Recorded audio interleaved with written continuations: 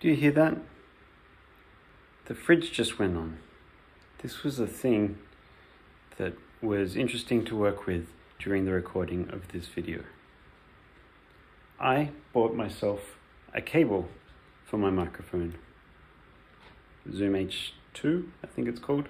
H2N. Apparently it's a handy recorder. This means that I can now record acoustic instruments. So this seemed like a great opportunity to record some banjo. This tune is called Solstice Bells. It's one of those tunes that just seems to come out whenever I pick up the banjo, because it's quite pretty. I like it, and it fits under my fingers. So I guess you'd call this a progressive bluegrass tune. Progressive bluegrass meaning you take the bluegrass format and kind of go nuts with it somehow. Whether you use more extended harmony, that's very common. More extended structures is also common. Basically take that music into other places. Bands like the Punch Brothers and old Bela Flex projects, I love it. Progressive bluegrass is what got me into banjo in the first place, really. I did start out playing Irish folk music, tuning it like a guitar and playing fiddle lines. At gigs, people would come up to me and start talking about Bela Fleck, and I didn't know who this person was. I looked him up eventually online, listened to one track, thought, this is cool. Went to a gig, Bela Fleck and the Flecktones playing, and that was one of the most significant musical moments of my life. To say that I was blown away, it's kind of a throwaway phrase, isn't it? But that was something that had such a huge impact on me. I remember standing there in the audience and thinking, this is God. I had a small conundrum in that I had a progressive bluegrass tune to record and I didn't have the usual instrumentation. But it's progressive bluegrass, you can do what you want with it.